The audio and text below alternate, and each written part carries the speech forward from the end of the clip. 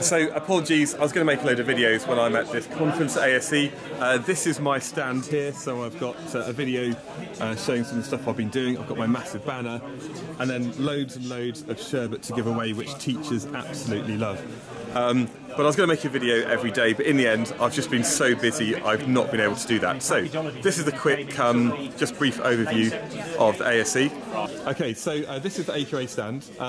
You're kind of in charge of the AQA Science, is that right? I'm Head of Curriculum for Science, AQA, yes. Can you tell me what's coming up in the exams this summer? No, I'm afraid not. And why is that? We don't see the papers until the papers come out.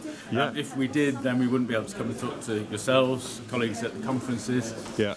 Or work directly with any teachers in schools. And I think actually that's important. I think a lot of students don't realise that although you are AQA, you know, it's another team who work for AQA who actually set it, and that means that you don't know what's coming up. Absolutely. And I suppose you want students and teachers to know as much as possible to help them prepare for exams, don't you? We want them to be very aware of the style of the assessment, the types of questions, yeah. Particularly assessment objectives, focus on things like applications of AO2. Yeah, so when you talk about that, that's because a lot of the exam is about stuff that they don't know what might come up, as in it's a weird context or slightly different. It won't be weird. Not weird, okay. It'll be things that aren't listed in the specifications. So, yeah. So AO2 is about application of their knowledge and understanding and skills, yeah. in different contexts. So if you learn the revision guide and you learn the specification, that doesn't guarantee you a grade 9 because you have to be able to apply that to new situations, don't you? You do indeed. The actual content is AO1, yeah. And that would give you there's 40% of the marks that's for AO1. Yeah. Half of that is for the content, the knowledge and understanding part of the content, yeah. The scientific concepts. The other half of it is for the practical skills and techniques. Very good. Use of apparatus. Okay. I've got another question from a student. They asked me. Okay. In terms of calculators to go in a GCSE exam, yes. What are the requirements? The requirements are actually located on the JCQ website, and that's the place to go to and check. And I'll put a link below the video so you can see it straight from the horse's mouth to say this is what you're allowed. Okay, I mean basically they can't have a memory in which they could store anything. And that's because there's lots of like equations to remember and things like that. You don't want people having an unfair advantage. Absolutely. Fantastic. That would prevent them from being able to take the exams. It would be And I mean, for me personally, I think a normal scientific calculator maybe does sine if you need a bit of trigonometry. The most important thing is that whichever calculator you're going to use in the exam is the calculator that you've used in lessons. And that means that's why it's a good idea as well to have your own calculator, not just rely on your mobile phone in lessons. I think you can't take mobile phones into the exams. Therefore, if you've used a mobile phone in your lessons to do a calculator, as a calculator, you wouldn't be able to use that. So Perfect. It does need to be the calculator you're going to use. Okay. And if you're a student and you're not sure, if you ask your teachers, the teachers have the ability to either put questions to yourself or actually access the most up-to-date information. Student's first protocol is always the teacher. Yeah. And don't be emailing AQA. If you email us, we will take you back to your teachers. Yeah. Because that's our direct link. Yeah. If it's a very straightforward question in terms of the structure of the exam, we will answer it. Cool. But it does need to be your teacher who provides you with the guidance as to what you're doing, how to do it. Brilliant. They're the teaching and learning experts. Yeah. We're focused on the assessment side. And actually, I think a final thing I keep saying a final thing. I saw recently there's a few changes to the GCSE physics specification. They're very, very minor. And it's to do with the equation for transformers being used for the combined trilogy. It's not just the separate physics now. And it's always been that. Yeah. So it's a clarification. That is the case. Yeah, and I think again that's something that if you're not sure about what we're talking about, your teachers will have access to that. And if they haven't heard about it, it's all on the website, isn't it? It's all on the website. It's not the equation relating to numbers of turns. Yeah. It's the equation relating to the current and the voltage of the transformer. So it's basically V equals IR on the two halves. So IV equals IV. Perfect. Thanks for your help. That's good. Thank you. Hello. Hi. Do you want to be in the video? What do you do? You're a teacher, aren't you? But you also do stuff for the Royal Academy of Engineering? Yeah, I'm a teacher. I've got to get it right now, haven't I? I am part of the Connecting STEM Teachers project, and I'm the Portsmouth Network. Yeah, so basically what we've both done before is actually just try and get more people involved in STEM activities and especially stuff. Yeah, and if you're a teacher watching this, there's loads of videos that I did with the Royal Academy to kind of, I guess, promote stuff that we do in schools, isn't it? And all they're really good, and the DEX kits in the latest resource box are incredible. Really, really good for circuits. So yeah, my schools in Portsmouth are loving the DEX kits. Fantastic. Okay, thank you very much. See you later. See you later. Hi there. Can I ask you a question? I see you've just put something into your mouth. I have. Okay, while you're eating that, the question is, for A Level physics specifically, do students need to be able to count the squares under a graph to work out the area? Oh my gosh, I've no idea. Okay, that's what AQA said.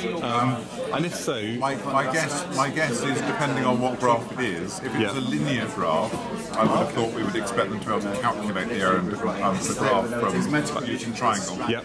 If it was a curve, I would probably say that counting squares under the graph is probably the easiest way of doing it. Because it's like a quick way of approximating the area. Okay, and I suppose another question I had was, why is there not much calculus at A-level physics? Is it because a lot of people who do A-level physics don't necessarily do A-level maths? Partly, and I can say this because I was one of the ones that was pressing not to have calculus in A-level physics. Ah, okay. Not everyone that does physics does maths. Yeah. Even those that do, they don't necessarily associate the calculus they learn in maths with what calculus is in physics. Yeah. And in physics, it's more important that they appreciate that what they're doing is looking at a rate of change. Okay. And therefore, what they're doing is something that's graphical. Yeah. Whereas in maths, it's just simply they learn that x squares have a differential of 2x, and it's a theoretical construct that doesn't have any practical. Okay. And I suppose for a lot of students, if you love calculus and you love physics, then you can do lots more of that at university, can't you? If you're doing A-level physics or A-level, whatever, or sorry, university physics or university engineering, that's when you have years and years of it. So you do, and that's when you also discover one of the other problems, which is terminology differences. Because mathematicians will say dy by dx, whereas physicists will tend to say x dot. That was one of the other problems we came across, that universities will say there should be calculus, but it should be taught in the way that we teach it with Leibniz terminology rather than Newtonian stuff. So that caused the other difficulty. Thank you very much. Thanks for clearing us up. Thank you. So this is the OCR stand. You work for OCR, don't you? I do, yes. Do you write the exams? No, I don't write the exams. But it's a different team of people, isn't it? It's a different team of people who write the exams. So I'm afraid I can't give you any insider information, but you've got a few nice demos. Magnetic linear accelerator. Very nice. And it's actually really simple, isn't it? It's just a few bits of wood. A few bits of wood, a few ball bearings, steel ball bearings, and some magnets, very strong magnets. And if you do this, and so it looks like you get energy from nothing because you put that slowly. But I suppose the trick is really that there's some, because of the way that these are set up beforehand, you've got that magnetic potential energy sort of stored in there, and that's pulling that towards it, and then that transfers it all the way through those. That's very good. And then it shoots off the end. So that's nice. I think probably for students, this is really important. This is the mistakes that everybody made last year. A lot of it's really obvious stuff, isn't it? Like people. And so I'm going to do a whole video about this, which is what I did last year as well. But often it's really simple things that people just make mistakes with, and not just for OCR, but for all the exam boards. So I'm going to do some videos about this. Thank you very much. Thank you. Just a little bit about what's the Perimeter Institute, what do you actually do for students? Right, the Perimeter Institute is basically the world's leading independent theoretical physics institute. It was set up by Mike Lazaridis, who was the person basically behind BlackBerry. So he made his sort of millions on the back of sort of theoretical physics research decades before, and he decided to invest in setting up an institute in his hometown. But part of their mission is to look at educational outreach and educational activities. So not so much directly for students, but helping teachers teach difficult physics concepts better, so that eventually that obviously hopefully rubs off and improves student learning. Yeah, so I think it's really important actually. There's lots of people who are wanting to help teachers do better lessons, aren't there? And actually over here, sorry, catching you unawares, if you do Edexcel, Edexcel A Level, you've probably got a book. What do you do? Well, I would buy the book by Miles Hudson. So this, if you're doing Edexcel at A Level, this guy's probably written the book that you're using to learn. So that's right, yeah. Books 1 and 2 for Edexcel A Level Physics. And who are they published by? Pearson. Okay, so a bit of a blatant kind of bit of advertising there, but actually I think you've been doing lots of stuff recently, haven't you? So yeah, I have my fingers in many pies in physics education. I think there's lots of us do, but this is the person. there's actually a name to the book. There's a face to the name on your book. Right, so. yeah. Miles Hudson's book, that's me. Yeah, very good. Thank you. Right, see you later. Thank you.